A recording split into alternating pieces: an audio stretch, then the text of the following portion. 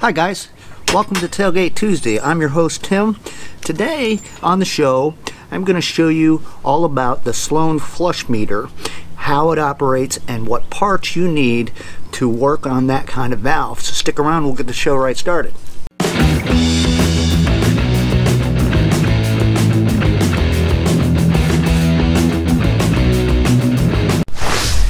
And we're back to the show. This is Tailgate Tuesday. I'm your host Tim from Plumbing with Tim.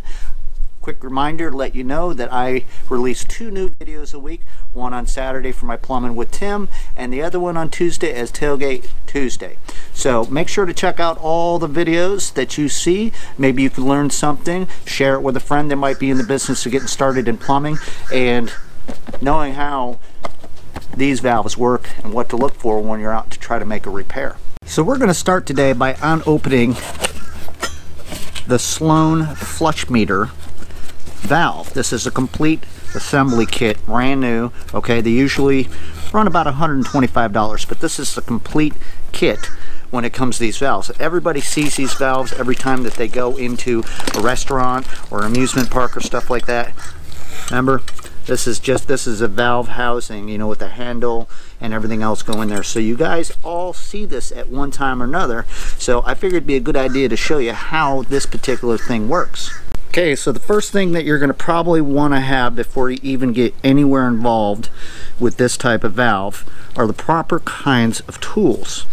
You never want to work on these nice, pretty, chrome, shiny valves with a regular pair of channel locks because you're going to chew them up. You don't go into these restaurants and stuff and see them all beat up and stuff unless they've had a crazy plumber or something like that.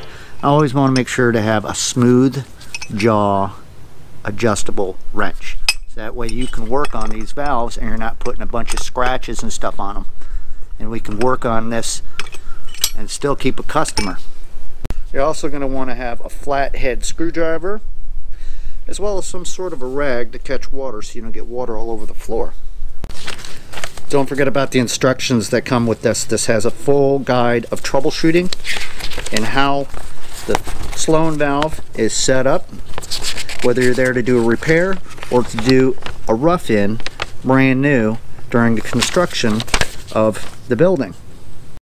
We're going to get started by taking the top of this Sloan flush-o-meter off, okay, by using our adjustable smooth jaw wrench, getting it right there on the top of that like so and turning it. See that? I'm not making any kind of scratches or dents and stuff. We're going to go ahead and we're going to take the cap off of here. This is a cover piece that's on our valve housing. We're going to set this aside.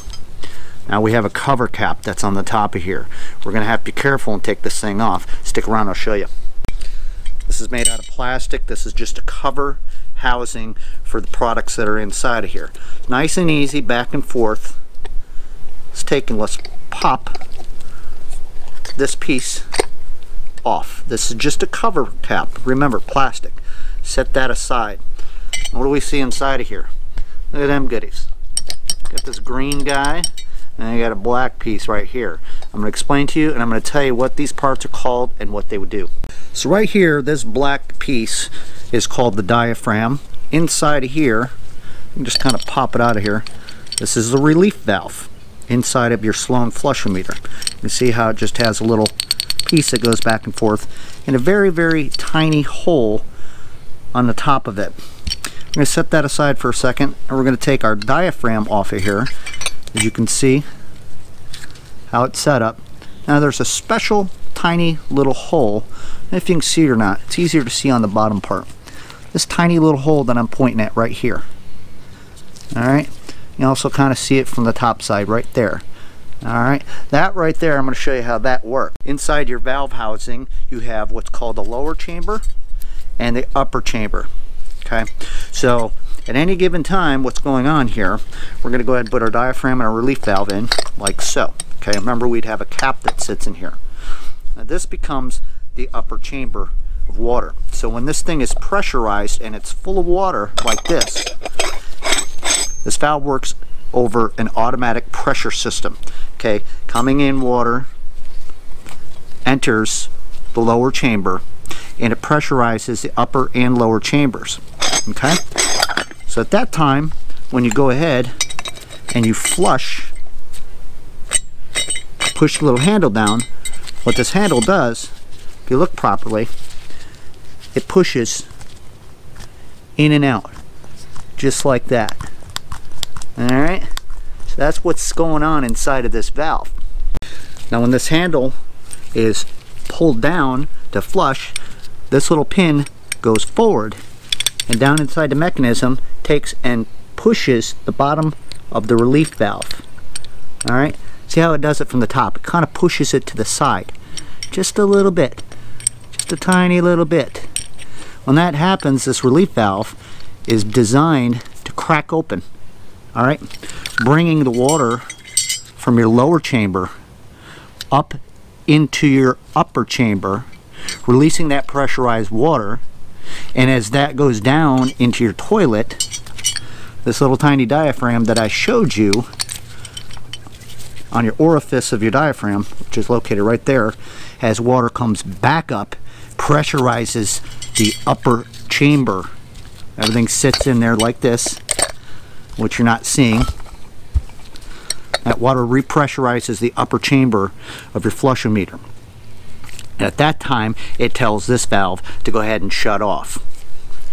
Sounds like rocket science, but it really isn't. It just works off of pressure and timing. Okay, so inside of anything mechanical, things can fail, wear out. But luckily, Sloan is smart, just like every other company, and made pretty basic, universal replacement parts. Now remember, if you are working on this type of valve, if it's a urinal, you want urinal parts. If it's a toilet, you want toilet parts. Okay, so don't combine these. Some can be low flush, some can be high capacity flushes. You don't want to end up putting the wrong part in your valve, because you're not going to get the performance that you're looking for.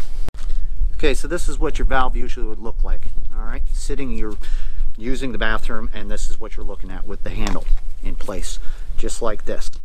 All right, so let's not forget one of the most important factors on this valve, that is a replaceable part that goes bad quite often, but it's quite easy to go ahead and replace. Right underneath here, where your handle would be, there's a standpipe that goes down and puts the water into the toilet. Right here at this point is your vacuum breaker.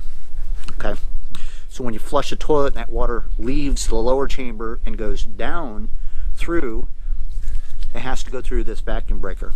Okay, and water hits that, as you can see, it opens this little rubber vacuum breaker, forcing water to go ahead and go down. That's why when you flush one of these valves, you always hear whoosh. It's a pressurized system, and everything has to work accordingly together and in harmony for this thing to be successful. Okay, remember I showed you the flathead screwdriver? Well, this guy is the difference between you having a flood or doing the job properly. Over here, this is the part that goes in the wall. This is our shut-off kind of valve right here. Okay, what this actually is, it has a rubber blocker that's in there that's spring-loaded. All right, that way when you flush the toilet, it opens up and allows water to come in and replace the water that's going out, and then it springs itself shut. Well, before we work on any of these kind of valves, take your flathead screwdriver. A lot of times you're going to see a little cap that's here. You pop that cap off, take your flathead screwdriver, go in there and just turn that thing clockwise until it's completely off. All right, at this point you would take and just flush your handle and get rid of all the excess pressure that's inside this valve. At this time, you can go ahead and open up this valve and replace the parts. Now, there are a few of the parts that came with this kit that I really didn't show you or get in detail with things. There's some O-rings, there's some friction gaskets, also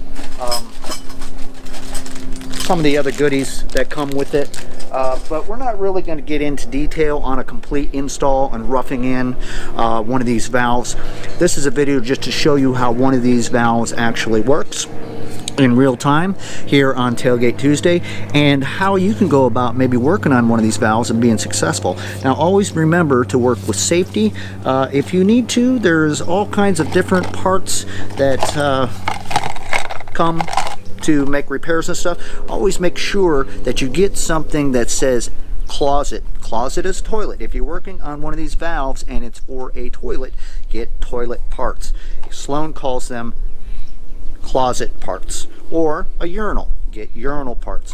You don't want to mismatch these, and the reason why is because you're not going to get the same performance. Don't forget, everybody knows how to use the smartphone or the computer. You can always go to sloan.com, and there's all kinds of information. You can order parts there, there's tutorials, everything. So make sure not to be an idiot and try to do this stuff without a little bit of knowledge behind you. So I hope this video has helped you out in some way or another. Hey, you know what, I got them all day long. This has been Tailgate Tuesday. I hope you drop down below and subscribe to this channel, and give me a like, a thumbs up, comment down below, maybe share this with some friends or some of these upcoming plumbers that might be on the market. Until next time, keep plumbing.